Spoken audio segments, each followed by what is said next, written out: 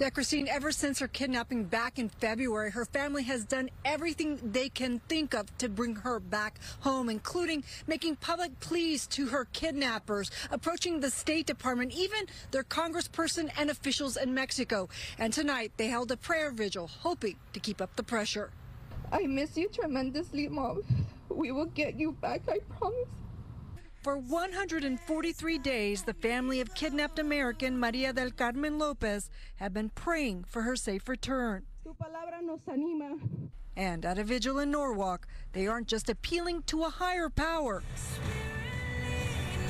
but also the powers that be in Mexico's National Palace and the White House. We need President Biden to step in and have the Department of Justice look into the case.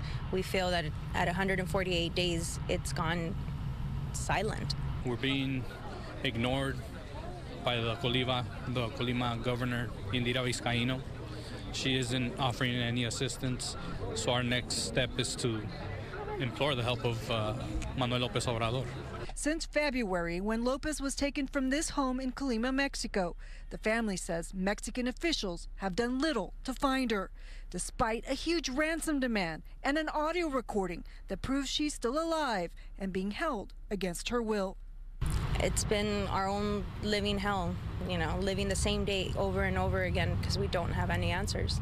Lopez's husband of 46 years says he can't speak about her without crying, and her 7 children and 19 grandchildren are vowing to get her back, posting missing persons posters in Colima and holding vigils, hoping if conscience doesn't prompt her kidnappers to release her, maybe international pressure will.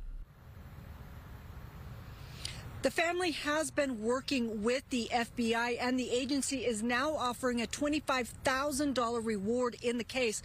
Again, she has been gone for 148 days and counting, and the family is hopeful with each passing day they will be one day closer to bringing her home. Live in Norwalk, Christy Fajardo, Fox 11 News. Christy, thank you.